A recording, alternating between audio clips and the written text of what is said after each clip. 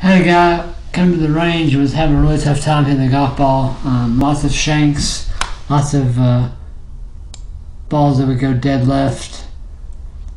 Very much steep on the way down, big divots. It was really lost on what to do. And again, working a lot on what his body was trying to do with no, if little, effort on what the club should do. And so I said, look, let me give you a little piece of advice. Worked with him just a little bit to help him understand what's going on. Gave him a little better posture, gave him a little better grip, helped him get those two things better. Gave the club shaft a chance now to actually work more correctly. And what I like to do with a lot of students is move them through the motion many times. That's where he used to be. That's kind of where I want him to go. So basically trying to help him find the opposite of where he's been. I like to work in opposites, exaggerations, because they get there faster. Obviously way inside. And that's why I showed him here. That's where you're going. Help them feel where they're doing it and what I want them to feel. The exaggeration.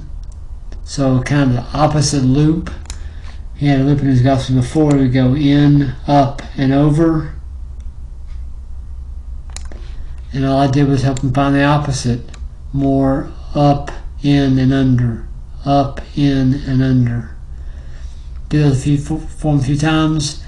Got a little station here for him to work with. A little station we set up for him with the alignment rods.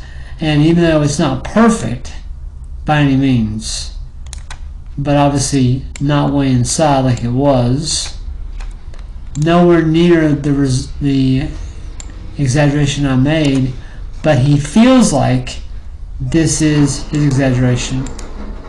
He feels like this is what he's doing here, but obviously in reality he's nowhere near that, but a heck of a lot better than where he was.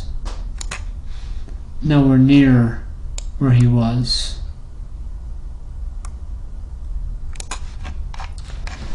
So, got a better path on the way back. Yeah, the club's too far across the line, but that's okay for him.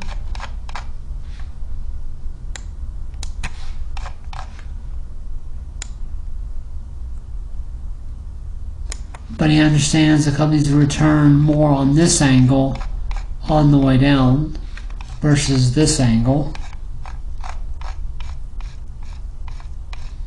Now the reason why his head's going down, I think, has got nothing to do with his head going down. The club's going outside, which causes him to go down.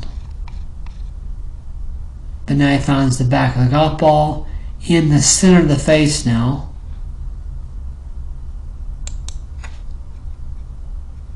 Not on the heel like it was before, because it was so far outside beyond the target line, there's no place he could hit it but close to the hill.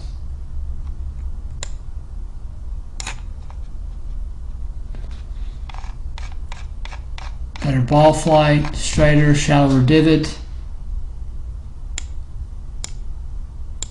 Off to the right, big old chunk in the ground. Another swings. He'd almost top it, miss it. So he went from hitting shots like that, hitting shots like this. And obviously, my response to that was, that's where we're going.